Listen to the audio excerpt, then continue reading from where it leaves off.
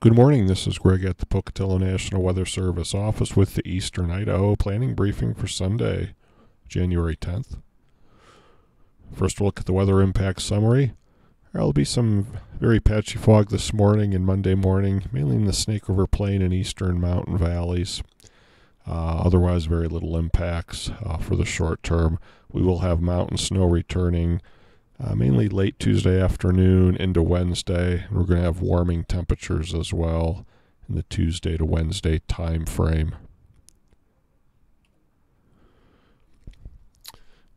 Looking at the current satellite loop. Again, we do have some low clouds. You can see this dark shade over the Snake River Plain. Again, most of the impacts are just low stratus, not too much in the way of fog presently. And you have some higher clouds into eastern Washington, eastern Oregon, and then some more significant moisture well out into the Pacific, and that's what's going to be moving into our area later on Tuesday and Wednesday.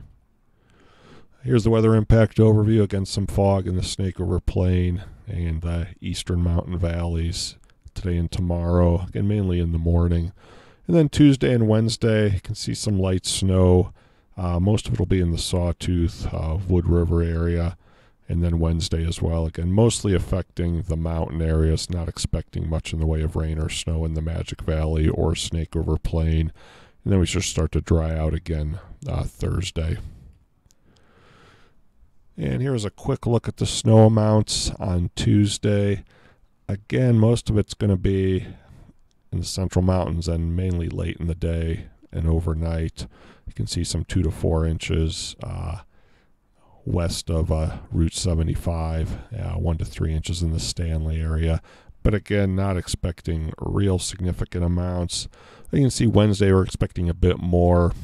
Again, seeing some 4 to 8 inch amounts in the higher mountains again, northwest of the Haley Sun Valley area. So again, we could see some accumulations Tuesday, Wednesday. Snow shouldn't be as heavy in the eastern highlands. So again, not expecting major impacts again, but could see some difficult travel Tuesday, Wednesday, mainly in the central mountains. High temperatures today. It will be cold again, right around or below normal, 20 to 25 in the upper Snake River Plain. North of Blackwood from Idaho Falls to Rexburg.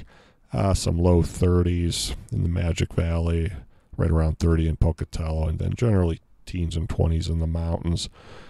Again, similar temperatures Monday. It is below seasonal normal by a bit, so again, we're going to continue this cold trend. Then by Tuesday, we're going to start to warm up significantly.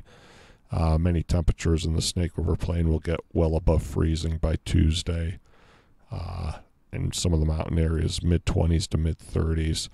And then even warmer Wednesday, many areas into the low to mid-40s in the Snake River Plain and Magic Valley, and mostly 30s in the mountains. So as that moisture pushes in, we're going to warm up as well. And a quick look at the long-term 8 to 14-day outlook as we're starting to get towards the second half of January. And this is the first time this week where temperature outlook is showing right around best chance of near normal temperatures after quite a long period of above normal temperatures beginning Tuesday.